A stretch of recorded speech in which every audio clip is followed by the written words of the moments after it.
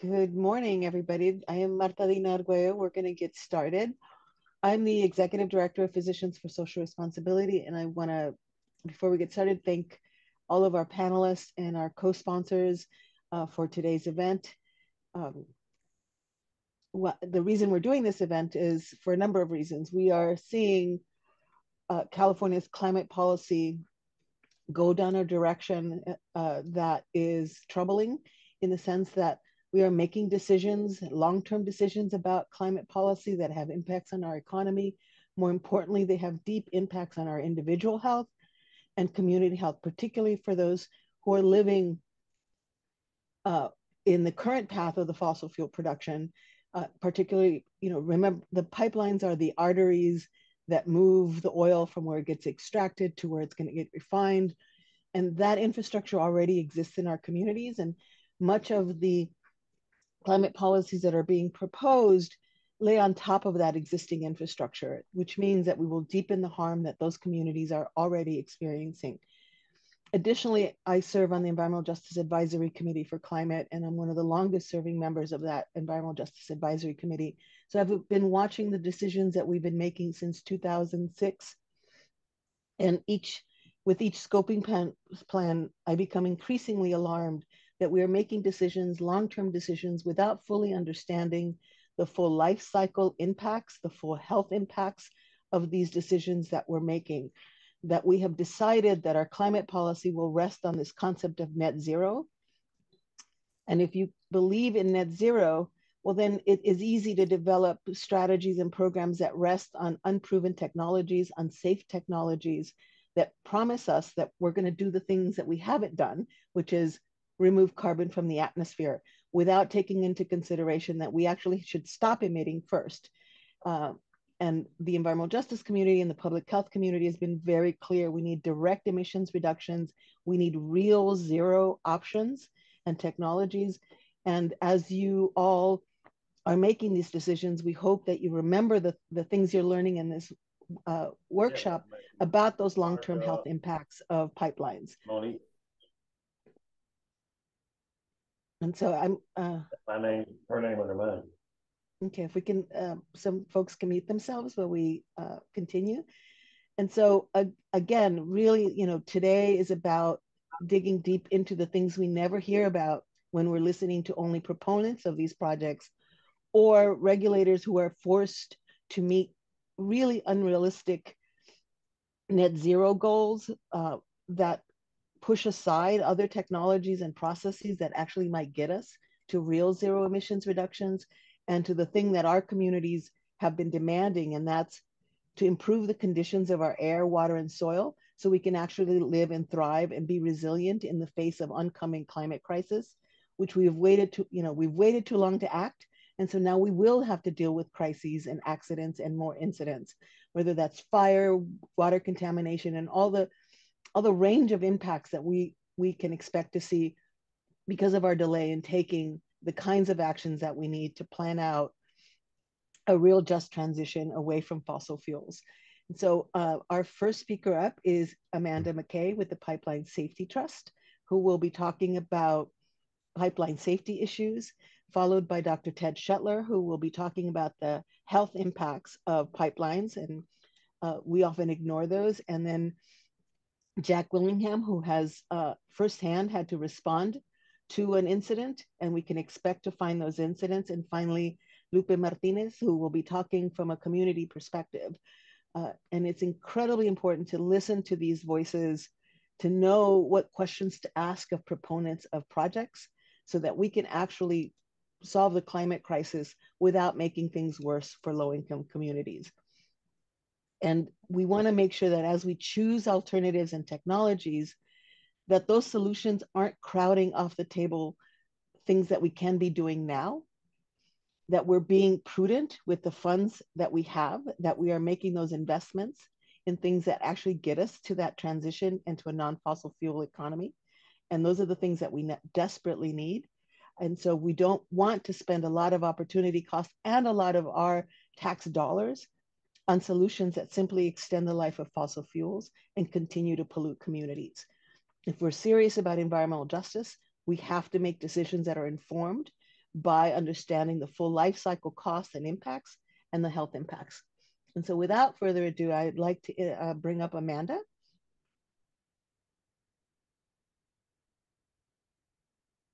Ted is first. Oh, sorry, Ted. Okay, Shetler. thank you, Emma. Thanks very much, Martha, and welcome everybody. It's a pleasure to be here.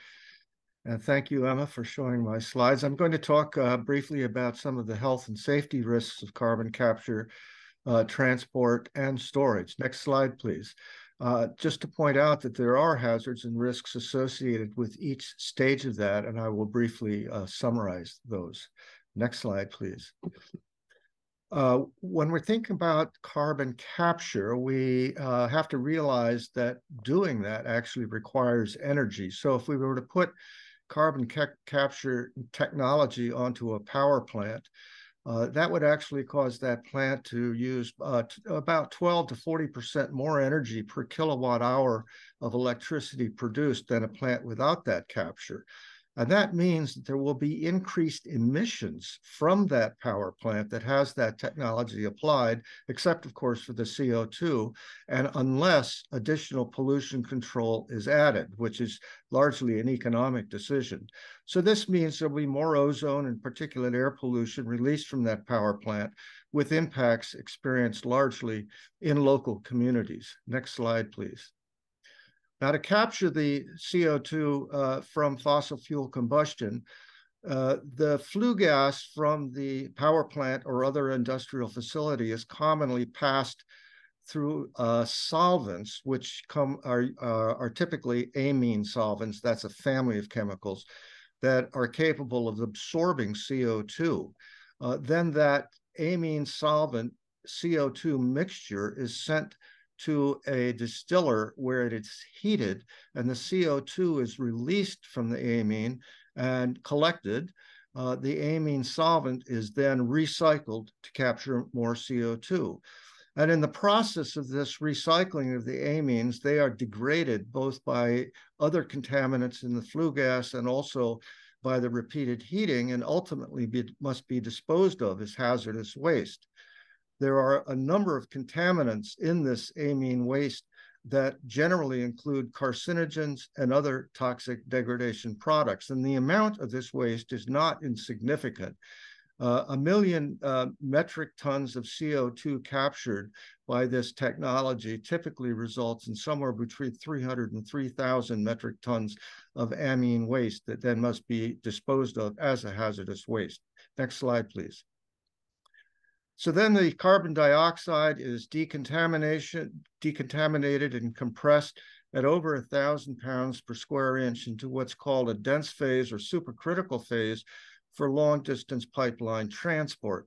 Supercritical CO2 has properties of both gases and liquids. Its density is similar to a liquid. Its viscosity is similar to a gas, so it flows easily through the pipeline. Next slide, please. Now, I want to talk a little bit about carbon dioxide. It's a colorless, odorless, non-flammable gas. It's heavier than air. At sufficient concentrations, it's an asphyxiant. That means that it displaces oxygen. But in addition to oxygen deprivation, it also has toxic properties, because when CO2 encounters water, it forms carbonic acid, which then begins to acidify blood and tissues. So carbon dioxide is classified as a hazardous substance by the Occupational Safety and Health Administration, OSHA, and by the National Institute for Occupational Safety and Health, NIOSH. And I've shown here on this slide the permissible exposure limit, according to OSHA, is 0.5% in the ambient air, averaged over 8 hours. And according to NIOSH, the exposure should not exceed 3% over any 15-minute period. These are typically problems that are encountered in the workplace, where there may be people who are working in confined spaces. But these percentages also apply to the outdoors as well. And keep in mind now, NIOSH says not to exceed 3% over any 15-minute period. Next slide, please. Here I've shown on this chart, on the left column, various CO2 concentrations. In the middle, the health effect, and on the right, the onset of those symptoms. And you begin to see here that at 2% of concentration of carbon dioxide in the ambient air, you immediately get increased respiratory effort to try to breathe out the excessive amounts of CO2. At 4% in the ambient air, the increase in breathing becomes distressing, and now you begin to get the acidification of the blood.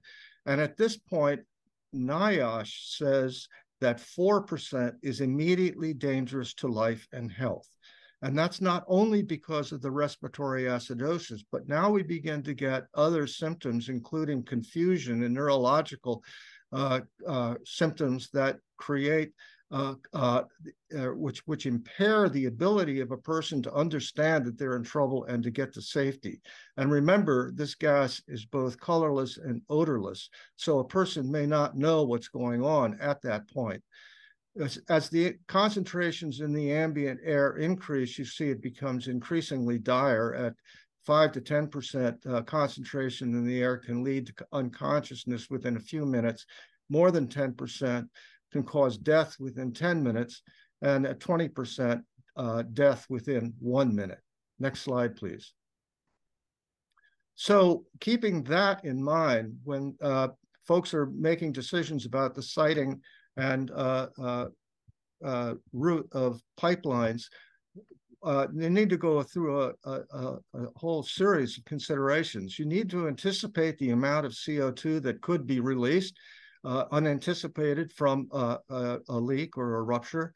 And then you have to think about how it would disperse, and that would depend not only on the volume release, but also the wind speed and direction and the topography of the area where the rupture occurred. You need to think about the population that's potentially exposed. How close are they? How many are they? What's the nature of the population? And then you need to figure out what you're trying to predict and prevent. Are you trying to prevent concentrations of 3% or higher for the reasons I've just described?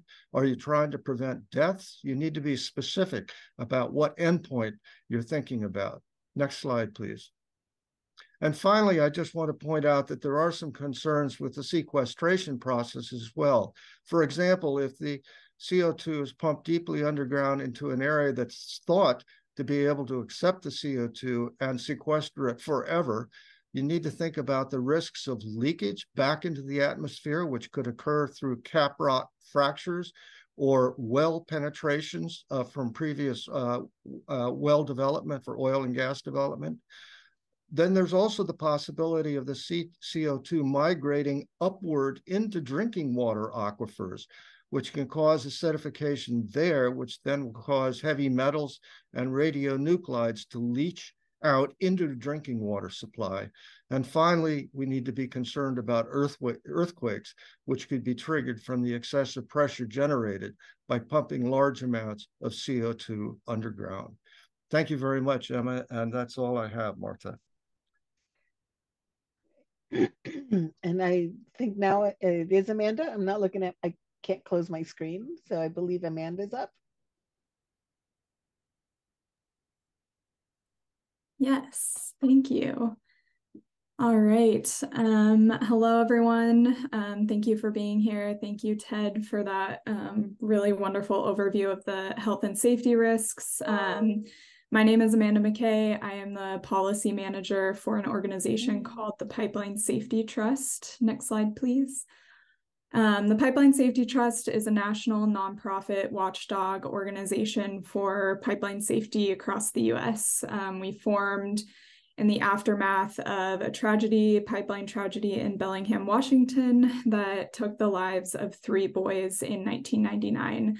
Ever since then, we've been working to ensure that tragedies such as this don't happen in other communities. Next slide, please.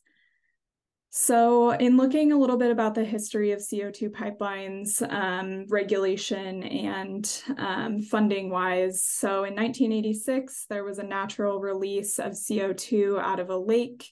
It killed about 1,700 people, and that really woke up the Pipeline and Hazardous Materials Safety Administration, the federal regulator on pipelines, woke them up. up to the need to update their rules for CO2 pipelines. However, they basically added "and CO2" to the hazardous liquid regulations. So that's how it was running basically since the 1980s. In 2020, there was a CO2 pipeline rupture in Satartia, Mississippi, that we're going to hear about a little bit later on. And that kind of reminded everyone that we have these pipelines and they are dangerous. And then you're talking about the 45Q tax credit expansion. Pipeline Safety Trust then published a paper on CO2 pipelines. And then you also have the Inflation Reduction Act. Next slide, please. So with these tax credit expansions, there's been this massive potential build out of CO2 pipelines, both in California and across the country. And so when we're thinking about as compared to the existing infrastructure of CO2 pipelines that we have right now, about 5,000 miles, you're looking at, anywhere from 60,000 to 90,000 miles of pipeline across the US that's potentially going to be built out for these CCS projects. And it's also really important to remember that essentially all of these CCS projects are going to require pipelines. And so all of these projects are going to bring pipelines into play one way or another. And so we need to be thinking about the regulations and safety recommendations. California is planning on writing their own recommendations, yet it's very unclear on how those will be implemented and enforced by the Office of the State Fire Marshal, which is the current regulator in California. Next slide, please. So a little bit of an overview on some of the CO2 pipeline risks. CO2 has very different physical properties from other hydrocarbons. So thinking about natural gas or gasoline, jet fuel, other hazardous liquids that are running through pipelines in California as of right now. There's unique safety hazards, as Ted pointed out already, and we're talking about potential impact areas being measured in potentially miles and not feet. So thinking about the incident in Satartia, Satartia wasn't even identified as a potential impact area. And so the pipeline operator wasn't sure that that the plume was gonna reach that town. So, and then we have a lot of regulation questions about CO2 pipelines in general. And we've determined that as of right now, these regulations are neither appropriate or sufficient to ensure safety from these lines. Next slide, please. So when we're thinking about carbon dioxide in pipelines, I'm sure everyone's hearing a lot about the supercritical state. Ted mentioned it earlier. That's because this is the current definition of carbon dioxide in the federal regulation. It's a fluid consisting of more than 90% carbon dioxide molecules compressed into a supercritical state. Below, there is a chart showing the temperature and pressure that CO2 needs to be at to be in a supercritical state. So that's above 87.76 degrees Fahrenheit and 1070 PSI. That's a really high temperature to maintain throughout the length of a pipeline. And so it's unlikely that these pipelines are actually going to be running at in supercritical fluid state for the entire length of the pipeline, which brings in questions about whether or not they're even going to be regulated. Next slide, please. So Ted mentioned a lot of what is already on this slide, but I want to focus on the last two here in the lower right-hand corner. So rapid phase changes upon pipeline rupture can cause fracture propagation. Essentially what this means is that the pipelines have a potential to open up like a zipper in the event of a rupture. And so this creates the potential to have a lot more CO2 released into an area in a much shorter amount of time.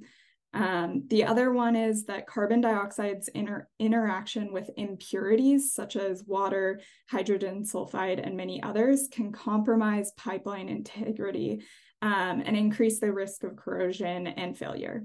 Next slide.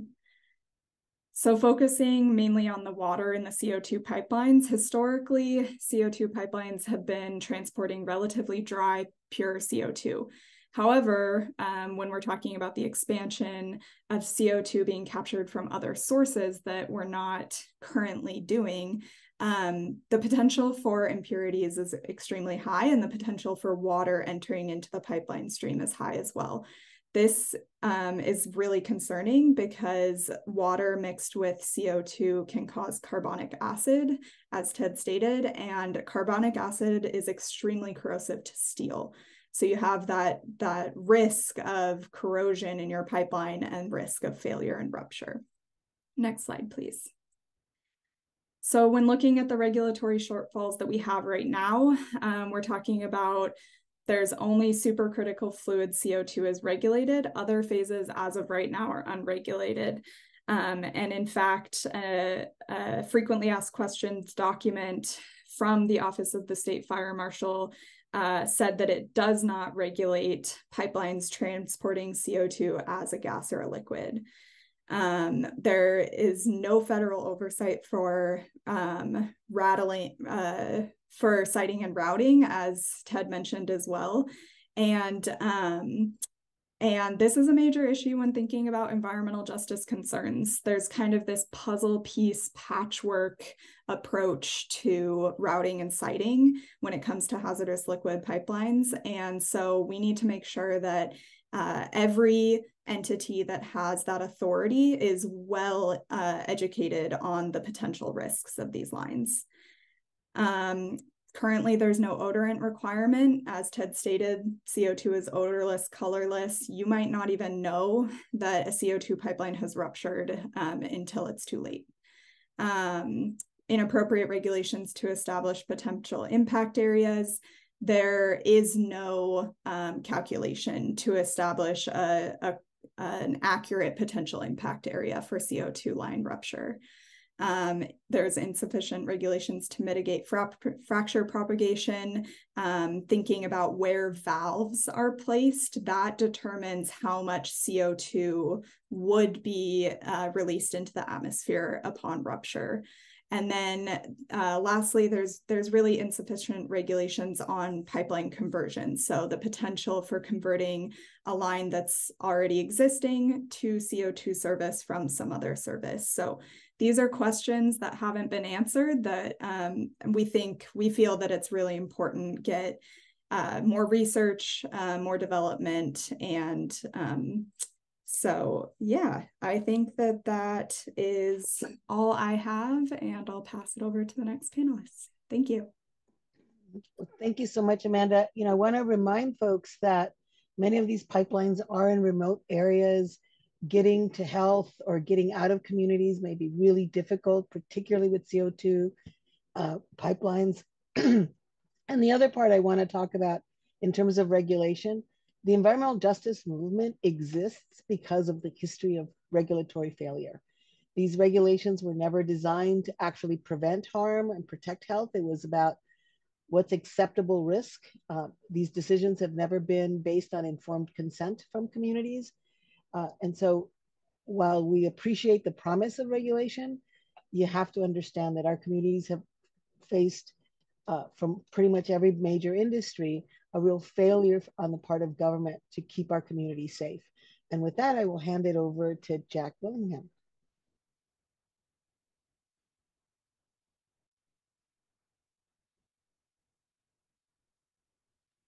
Sorry about that. I had to unmute myself. I'm watching. As you may or may not be aware, in 2020, we had a pipeline explosion incident here in Yazoo County. And the biggest issue we had to start with, a lot of you are not going to have because y'all are actually aware of what's happening and what's coming to you.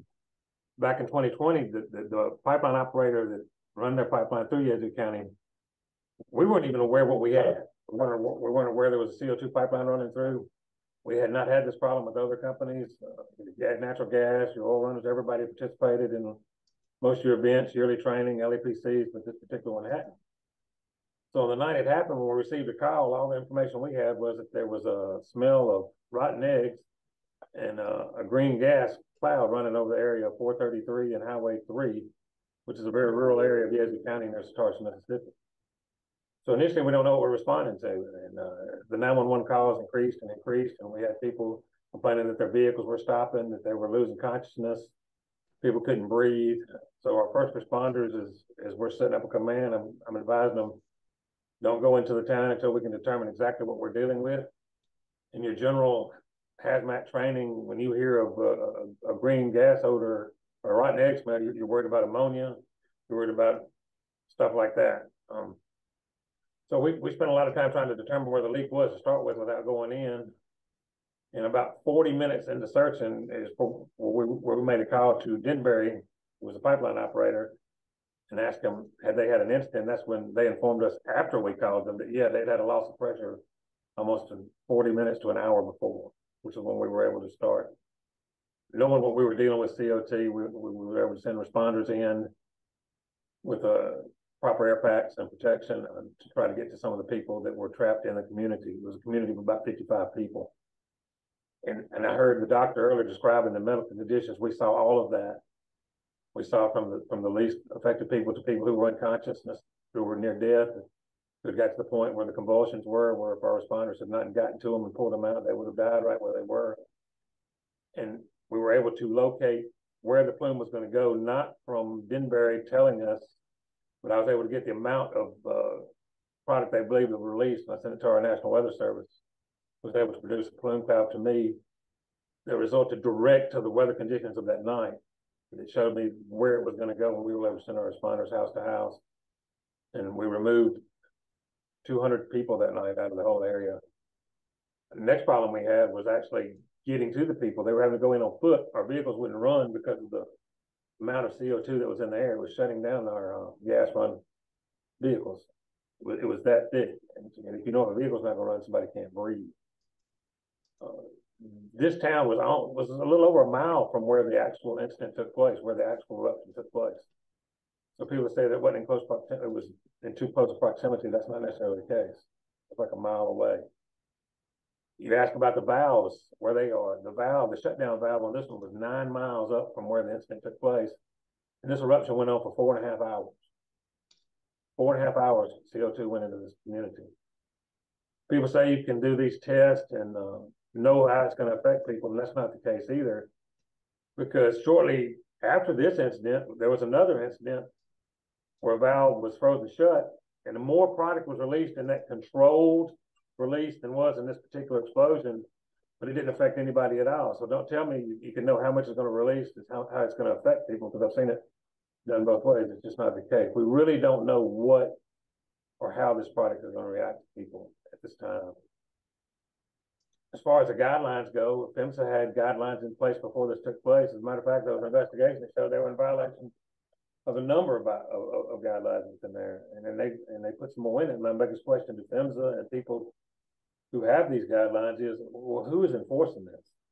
I mean, who's going to be the responsibility? Who's going to come out and enforce and make sure that we're going by the policies that we already have in place? Can't enforce the ones we already have. Doing more is not doing us any good.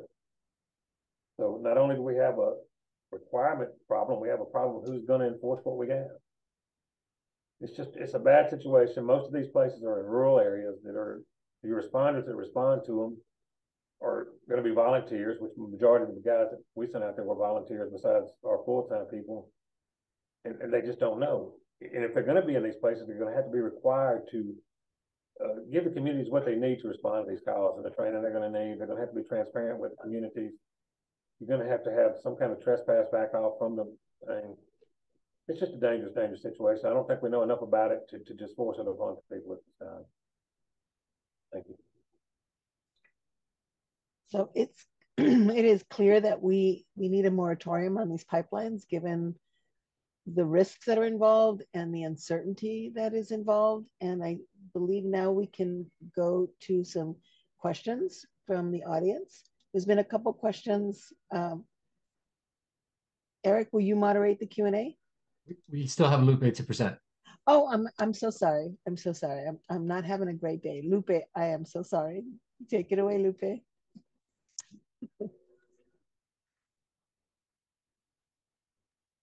Let me unmute myself here. Thank you, Marta. No worries. Well, first of all, my name is Lupe Martinez. I live in the Central Valley, and of course, a lot of rural communities. The concerns that we have as communities, and it's always happened to us, and as a fact that we're pretty much the community is always left out without really realizing what's going on until we have our local problems that show up. Either issues with water, chemicals, pesticides, bad air, fire, or so on.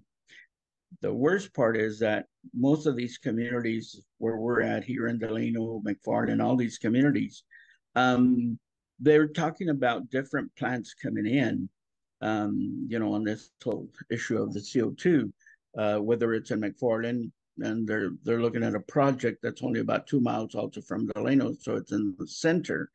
And then we have in Delano what used to be, which is a shut down biomass plant, and they're talking about using that also for CO2 and so on. Bakersfield, that community, they're talking about 4,200 acres to be used, and as a huge industrial park for the CO2.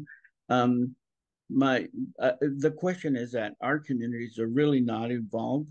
Most of these communities are farm workers. I mean, we're all farm worker communities here, and we don't have the luxury to be, in the workshops and being part of the regulations. And even if we are part of the regulations, it is so difficult to understand the rules, the regulations, and everything else. We as communities, and I say for myself and my experience over years and years of promises that have been made to us, when we talked about, when we talk about oil and gas, when we talk about pesticides, everything, and every time we're told that there's no worries. And all of these are assumptions and theories that rely on false assumptions, really. And so the promises that were made never pan out. I mean, we start to see them, and we're seeing them as we go along right now. We see that our communities have trouble with water, with pesticides, and so on.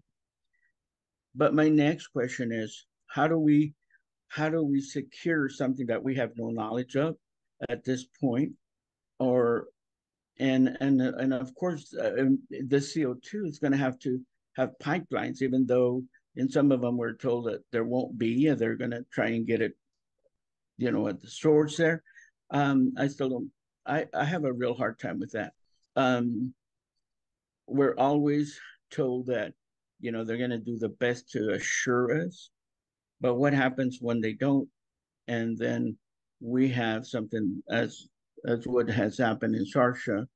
And I think that at this point, in trying to, in the Central Valley with these communities, with our communities, how do we alleviate the concerns that people have? And I think at this point, I would also agree with Martha. I think we need a moratorium at this point until we are secure or better understanding of what it is that we're trying to do. Thank you. Great. Thank you so much, Lupe. And again, thank you all for coming. There's a couple of questions in the Q&A that I think maybe Amanda or Jack might be able to answer. If you could take a look at those. And if folks have a question, I believe we can unmute you, or Eric, what's the process? Best is to put their questions in the chat, and then we can read them out and see if one of the panelists can answer them.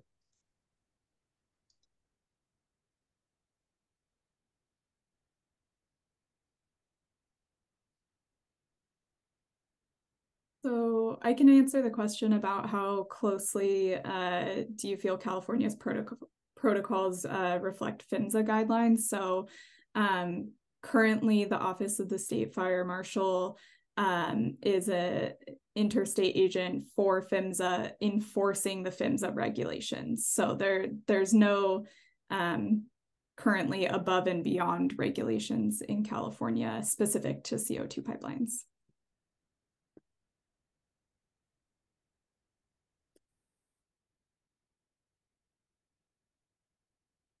Good. I'm going to read. I see a question from Matt about increased safety measures. Where our incident took place, and the reason we had an incident, where the Mississippi Delta meets the hills is where this happened. And I know that's odd for what we're talking about, but it was going from a hilly area to a flat valley, where I like to laugh and say you can watch your dog run away for days. And what's built on the side of that is something called Yazoo clay, which is a very unstable soil. And that's something that nobody looks into the requirements. They're still having problems even after this with this Yazoo clay moving. That's what caused that particular break in the pipeline that particular night.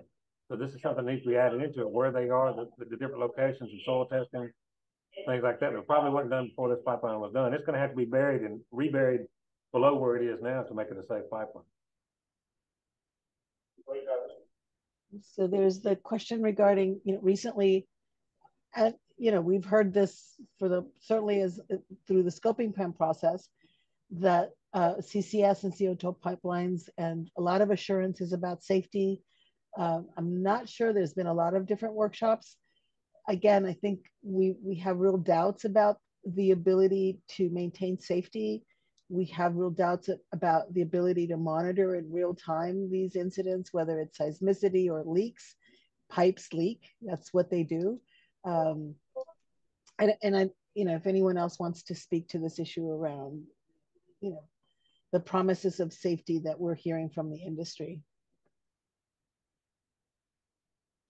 Oh, okay. Victoria, do you, I think you have a question?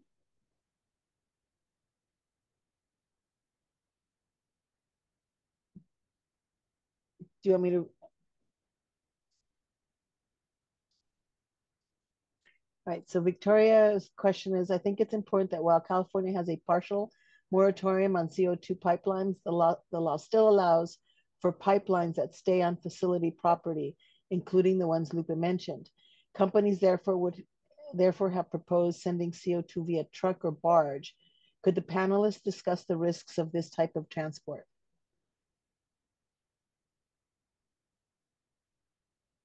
Well, I think it's an important point that Victoria is raising because California's moratorium until PHMSA regulations are finalized, as she says, applies only to the pipelines. But if you're going to bury it on site where it's generated, then you get around the moratorium. Or if you're going to collect it and then ship it by truck or barge, you're not using a pipeline. And of course, there are trucks on the road right now that are carrying CO2 for various purposes.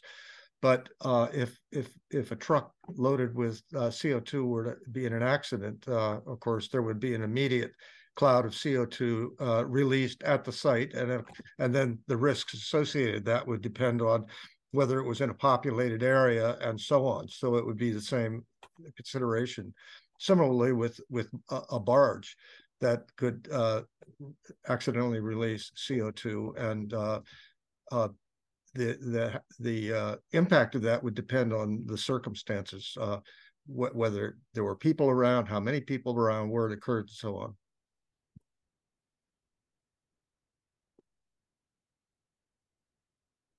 And if Marilyn, I will allow you to ask your question. You should be able to ask now. Yes, thank you very much for this presentation. Because I attended the CARB webinar yesterday at 5:30 and I was in shock. Nothing of what you have said, or Marjana, who represented Physicians for Social Responsibility, when she commented yesterday, so that we could hear her. So she introduced those thoughts about what's missing in this discussion in CARB. And I feel like CARB with, it's like undercover, under the radar, having promoted its policies under the guise of following the net zero, all the legislation passed to get to net zero and all this rah-rah business, but without any public involvement, really. I'm very active in my town, and we spend a lot of time on the local issue with our refinery, let alone these huge issues that will involve our refinery. And I consider CARB right now as a kind of dystopic remote kingdom, like a Wizard of Oz situation. And I'm very, very upset hearing this, because I know they will reach out to their own districts. They'd have to, because they at least nominally govern them. And I don't know what BAQMD or South Coast QMD will do about this, because we're talking about emissions here from leaks of pipelines or whatever, wherever these leaks come from, the soil, etc. So the siting is extremely important. I'm against the whole thing. I think it's a boondoggle for the oil industry, so that they can continue not only producing fossil fuels and keeping the whole system going. So I think that, and with the federal money coming from the Inflation Reduction Act, it's really, really, as Peter Montague, who I don't know who that is, but I saw a blog post by him that was extremely informative, and he's just calling that a circular economy. It's all going to the oil industry. So Democrat, Republican, I don't care who's promoting this, but it's really, really bad news for all of us, especially in what I call the canary communities. Thanks, Marilyn. Do we have any other questions? In particular, I'd like to invite any of the legislative staff and agency staff that are on the line, if they have questions or comments they want to share. Kathy has their hand raised. Let me allow you to. All right, Kathy. Hi, thank you. Both Marilyn and I live in Benicia, so we live very close to the Valero refinery, and we become aware of the proposed Montezuma project, which would lay pipelines through the Carquinez Straits, and then you dump the carbon in the Montezuma wetlands. So I know that there is a partial ban, that there's a ban now on these CO2 pipelines, except within a facility. Do you know, so I have a couple questions. One is there any legislation being proposed at this time to eliminate that ban? Secondly, how can CARB go ahead with these plans when the main method of transmission, the pipelines, is currently banned in the state? And third, what happens when these pipelines leak or burst underwater? You know, Valero runs its pipelines within a couple hundred yards of residential neighborhoods. And I'm assuming if there's ever a pipeline that goes to another place, they're going to use that same route. You know, my grandchildren live within less than a kilometer from that. So this is something that I am just extremely concerned about. Thanks. Thanks, Kathy. With regard to the underwater rupture, as we've mentioned, carbon dioxide reacts with water to form carbonic acid. So the water where this rupture occurs would be acidified. And the impact of that would, of course, depend on the various water inhabitants, the fish and other wildlife that might be affected by that. So you can imagine that there would be an impact on those creatures if there were an underwater rupture. And there's also a comment in the chat about PHMSA regs should require companies to train and fund first responders. You know, Jack Willingham talked about the challenges that first responders faced, and I want to reemphasize what he said, that when you get CO2 concentrations up to 4 or 5% in the ambient air, it's not only immediately dangerous to life and health to people, but it stops internal combustion engines from running. They don't run at less than 16 or 17% oxygen in the air, and 4 or 5% CO2 is enough to displace that oxygen. So now you need to think about how are you going to get ambulances into places, and you're not going to be able to depend on internal combustion vehicles. So we have to be thinking about electric vehicles and also independent air supplies for first responders. So those are all things that need to be thought about and put in place prior to an accident, a rupture occurring, and then having to deal with it on the fly, as Jack and his team needed to do in Satartia. Yeah, and I can add on to that a little bit too, just talking about the population density. So currently operators are required to identify high consequence areas in relationship to their pipeline, and those definitions of how to identify high consequence areas are pretty vague, not very prescriptive. And as we saw in the Satartia incident, it's inaccurate. Satartia wasn't identified as a high consequence area in the Denbury incident. And so those considerations absolutely need to be updated, and especially when thinking about running these pipelines through more densely populated areas. If I can add there was an incident in Irvine, California with the pipelines that went underground there in a neighborhood that ruptured. And people got sick. They were displaced from their homes for 9 months, living in hotels. The problem that we saw at that time is nobody knew that the pipelines were underneath there, or no one really knew who it belonged to at this point. And they kept saying, the county kept saying that they were not active, which was not true. I mean, people got sick, people are still ill, and we have. So my thought is, if in a small community we're having this kind of a problem, what the heck do we think is going to happen throughout the nation with the pipelines and all the other stuff? We have so many questions, so many issues that we're not there.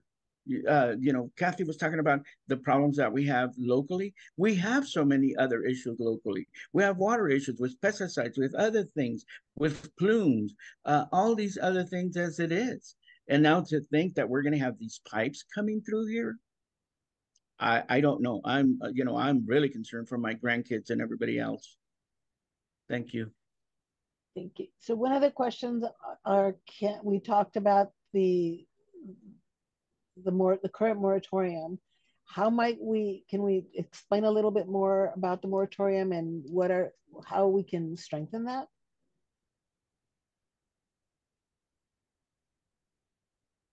So Senate Bill 905, there's a provision in there preventing any new carbon dioxide pipelines from being built until PHMSA updates its federal regulations. PHMSA has announced that it's going to be doing a rulemaking. They held a public meeting in Des Moines, Iowa earlier this summer, and will hopefully be publishing the draft rules in early 2024. The rulemaking process takes an extremely long time. And so our concern, well, what's great about the California provision in SB 905 is that it restricts CO2 pipelines from being built until those are updated. The concern is that because that that rulemaking takes such a long time that there will be efforts to roll back on those restrictions. And so I don't have any specific recommendations on how to strengthen SB 905 in that provision, but maybe other panelists do.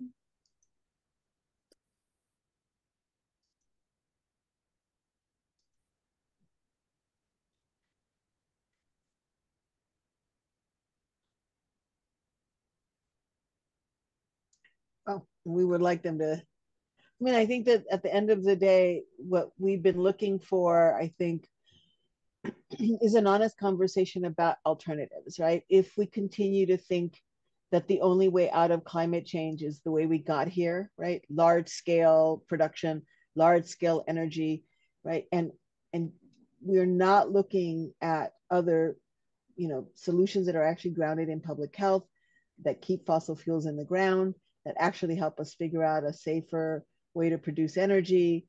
The large scale innovations we need, particularly in California, to scale out wind and solar. And if we need, the other part of that is there are some industries that are ready to be decarbonized with some of these tools, right? But we're moving toward, I just think we're moving in the wrong direction with the CO2 pipelines and carbon capture and sequestration, particularly around the fossil fuel industry, right? That's not getting us, the innovations that we need. And we might want to look at cement and glass and others first, because those are smaller and scalable. And I think we need to also think about technology's reversibility. Like, what happens when you start seeing, a spate of earthquakes? They're small, but there are a lot of them, and that cumulative impact, we really don't know what the cumulative impact is of all those small earthquakes. When do we stop, right? If there's a monitoring process, this regulatory there's a bureaucratic and regulatory lag between getting the information and actually acting on it. But if all we're going to do is monitor and say, oh yeah, there's earthquakes happening, but we're going to keep doing this practice that is causing these earthquakes, then I think from a public health perspective, we should just not do that. Be really clear, stop doing things that don't help. I want to lift up a question from Vivian Navarro, who's joining us from one of the legislative offices in the state capitol. Thanks for joining us, Vivian. The question is, who performs the assessment or evaluations to these areas in regards to determining if whether or not they're high risk, and what is or are the requirements or factors to determine they are a risk?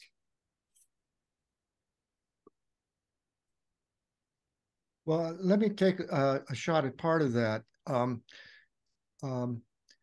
As I mentioned in my presentation, people who are deciding about routing and siting of the pipelines need to go through, consider a number of factors.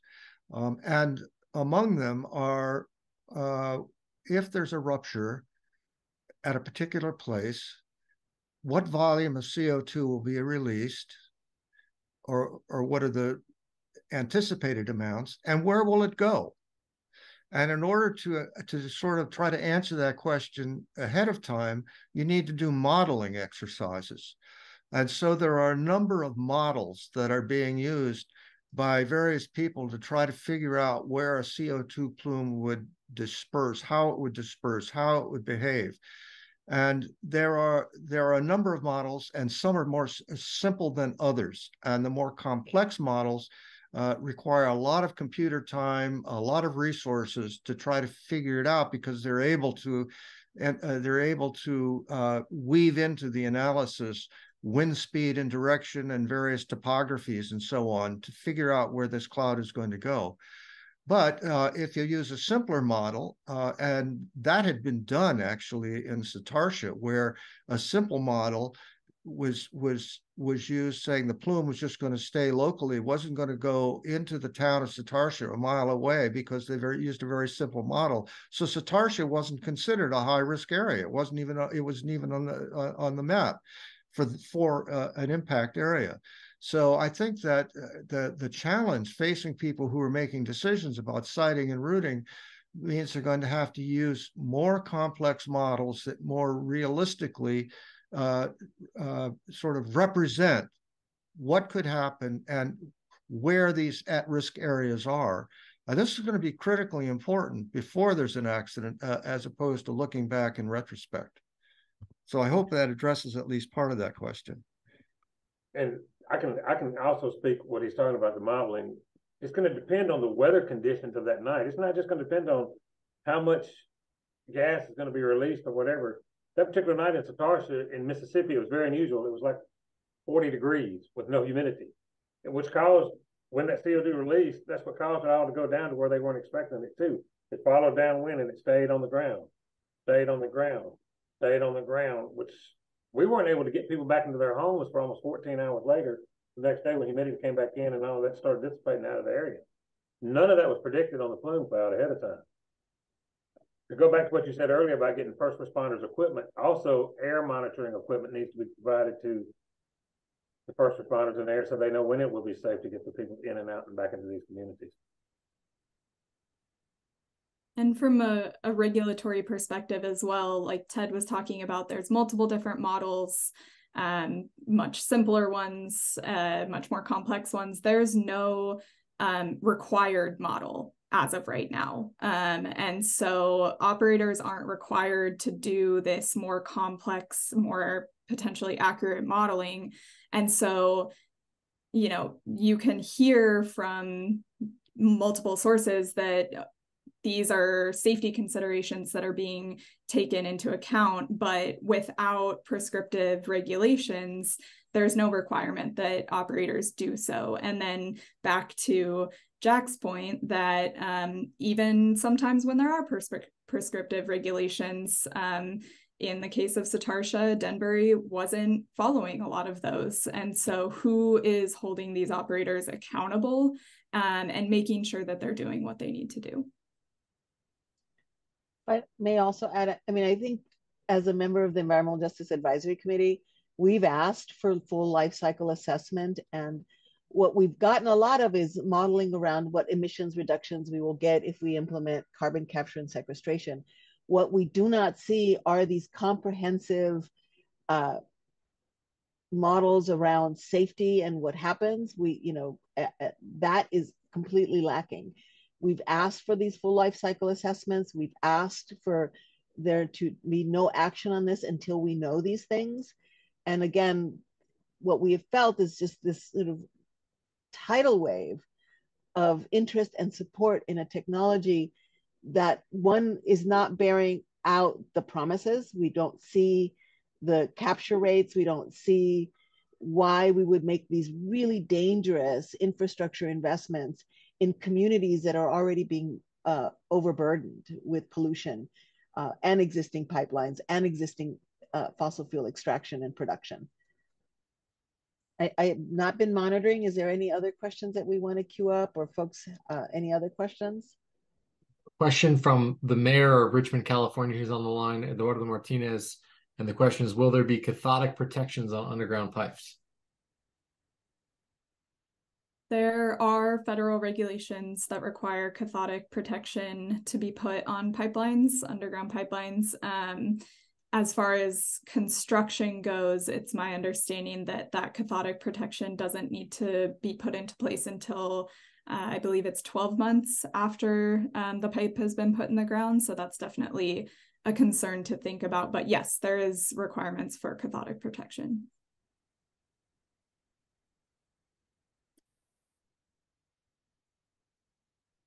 Maybe we can lift up one last question.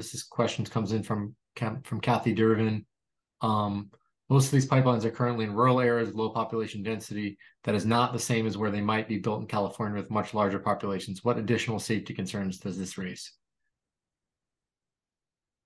Well, it just seems to me that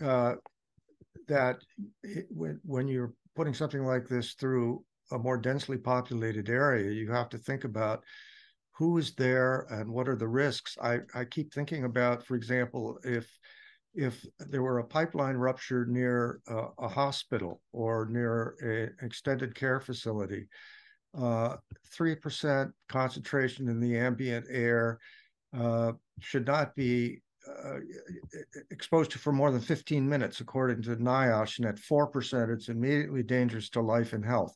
So now, how are we thinking about evacuating people who might be hospitalized or otherwise somewhat have limited mobility to get them out of such a cloud? And that just seems to me to strike all kinds of interesting questions about how the pipeline is constructed in areas that are more heavily populated, what wall thickness of the pipe, the spacing of the valves, as Amanda mentioned. How do we avoid these ductile fractures that are going to release large amounts of CO2? All of those things come into real practical importance, particularly in these heavily populated areas. You know, there were 52 residents in Satarsha, Mississippi, and we transported 46 to the hospital that night. What did I tell you?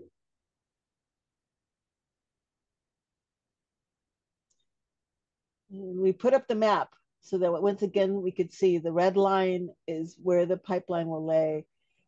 You know, looking at Southern California, look, it is a risk for all of California, and both in rural and heavily populated areas. If I could also, I just wanted to not have this get forgotten, but I wanted to make one more point about the SB 905 moratorium. And thank you, Victoria, for clarifying that it's new pipelines outside of a facility, so they can still build them within the facilities. But I think the reason why this is such an important bill is that the federal regulations, the federal regulator has a statutory limitation called the 60104B legacy clause, which restricts PHMSA from requiring any new safety regulations, new construction regulations to existing pipelines. And so as PHMSA is writing their CO2 specific regulations, any pipelines that are built before those new regulations come into play, they won't have to retroactively go back and change their pipelines. So when you're thinking about the construction aspect, thinking about where valves are placed, what type of steel is being used, any pipeline that is built before those regulations, potential updated regulations come out, they won't have to go back and change those. So I think that's a really important point to think about when you're thinking about the SB 905 bill.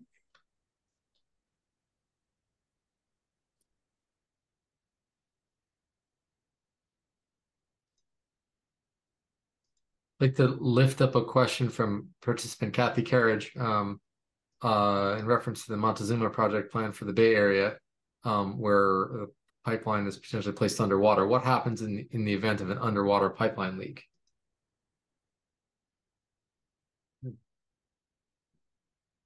Well, I mentioned the acidification of the water that occurs when CO2 is released underwater. And I don't have more to add to what I previously said to that. Maybe others do.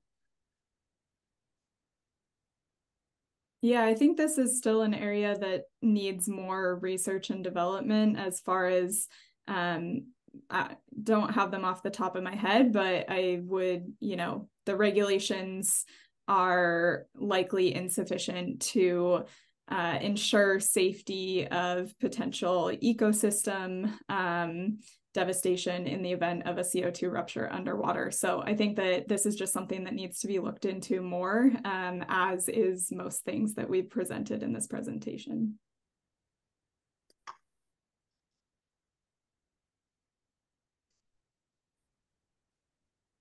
Do we have any other questions from the audience?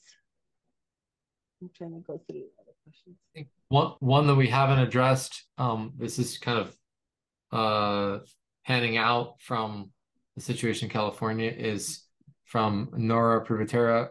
What do you think of asking Congress to revoke the 45Q subsidies for carbon capture to remove incentives for CCS?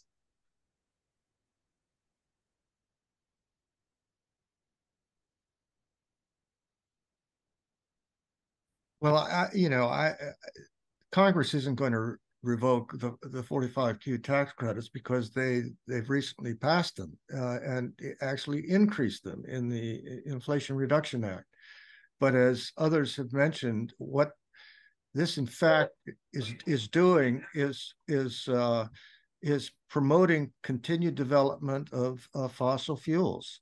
So it's turned out to be, as somebody mentioned, Peter Montague's analysis, which I highly recommend, is to point out that the circularity here is that we'll be pumping more oil and gas, we capturing CO2 from that, and then paying the companies to either bury it or to use it for enhanced oil recovery. And just to keep the fossil fuel circle going. That's the impact of the 45Q tax credit, that it's public money that's funding these pipelines, and in an attempt to clean up the pollution that's coming from the continued use of fossil fuels. I think Marta is making the point that we need to be thinking about alternative ways of developing energy and so on that will get us off of that circular treadmill.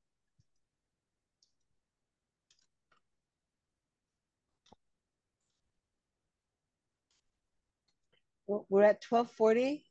We can, if there aren't any other questions, any burning questions that folks want to ask, we might let you leave a little early.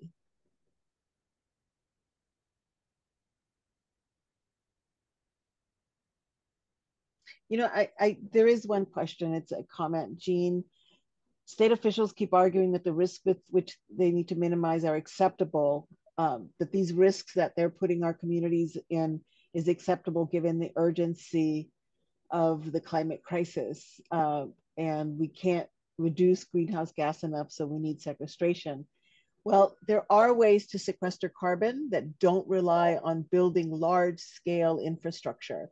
And certainly through the EJAC, we've made lots of recommendations around how to do that through natural and working land, soil restoration, but we are not being aggressive enough in reducing our use of fossil fuels. One example is the resistance to address the issue of pesticides, both on the production side and the use side, right? They are related to our soil's ability to absorb carbon and be healthy and continue to allow us to grow food. Given that we've waited so long, we've got to start thinking about what are those restorative practices that will allow us to be more resilient. So how do we protect water, right? That's essential. How do we protect soil? And what are the practices, not just technologies, not just building big giant things.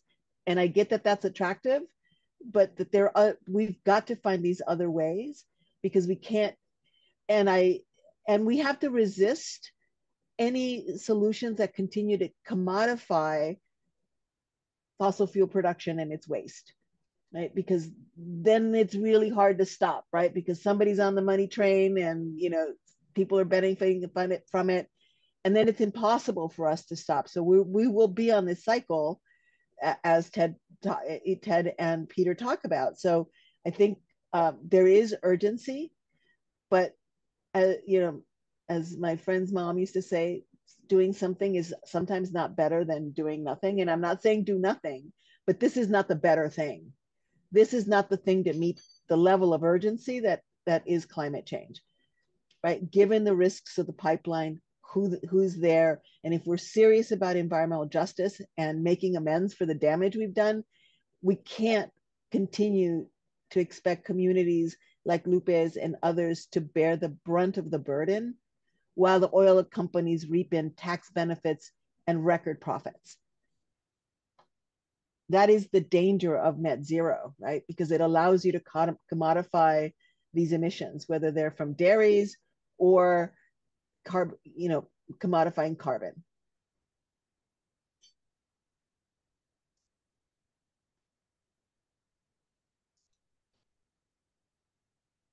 There's a question in the chat about the story in The Guardian from this past Sunday about the gold rush on the CCS boom in Louisiana. So I want to see if someone wants to answer that, but also before that, give you all a heads up that PSRLA is planning a follow-up webinar in a few weeks' time, date still to be determined in early September, that will pan out and take a national view. And so we'll invite some of our partners from around the country to look at what's happening with CCS development and specifically carbon pipeline development around the country. So we'll certainly send you an email invitation for that event. That being said, is anyone able on the panel to speak to the CCS boom in Louisiana and the article that's referenced from the Guardian from this past weekend? I haven't read the article, but I was recently in Louisiana and, you know, talking to advocates who are facing these pipelines, and the city of Louisiana, you know, so there's a lot of activism. The city has made a move to try to stop some of the CCS development. But I think, you know, and I, you know, what can I say about Louisiana? Not only are we planning, you know, CCUS facilities throughout Louisiana, they're also co-locating more petrochemical companies, right? So that we can continue to produce more both oil and petrochemicals and pesticides, right? That then continue to make the climate crisis and the pollution and environmental justice crisis worse. So we need a national response, but given, you know, but we also need the state of California to step up into its leadership that it has been claiming on climate to actually come up with real solutions. These are dead ends, but they're expensive dead ends because they come with long-standing infrastructure that will be there for 10, 20, 30, 40 years. We cannot afford that. We just simply can't.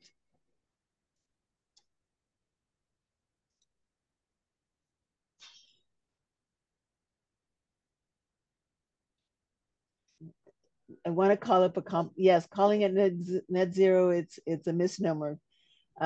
We've been saying that all along. We need real zero solutions. We need to set targets that we can meet. And some of those targets that we can meet are actual using the environment to naturally sequester carbon in ways that are regenerative. So those are the solutions that we should be focusing on first, figuring out, you know, these tech solutions that create profit centers for the people who got us into this mess is not the path forward.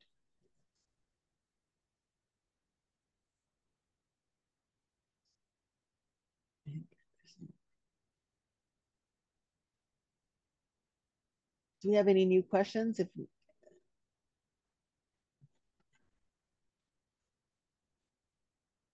I see that there's a comment from Kathy in the chat. It's asking about sequestering carbon in rocks. And that gets to some of what Martha was saying, and that there are ways to think about mineralizing carbon dioxide by capturing it from the air and mineralizing it so that it's permanently sequestered in rocks as carbonates. And there are companies that are working very hard on that. And it's another way of thinking about sequestering carbon permanently in rocks where we're not burying it underground and hoping that it stays there where we put it. So that's one of the technologies that's being developed. There are also technologies that are being developed to think about how do we increase CO2 absorption in oceans, as well as the land-based approaches that Martha mentioned. So there are a number of ways of thinking about getting carbon out of the air, as well as, of course, the importance of stop putting it in there to begin with, which is what we're focusing on here with the fossil fuel combustion.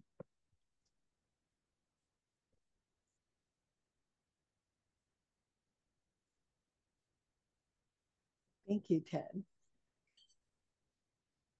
All right. I don't see any more. I don't see any more questions. So do any of our panelists want to add anything to help us wrap up? We're at 12:48 and we were scheduled to 1. We're trying to get folks out a little early, but if any one of our panelists has final comments, I invite you to make them.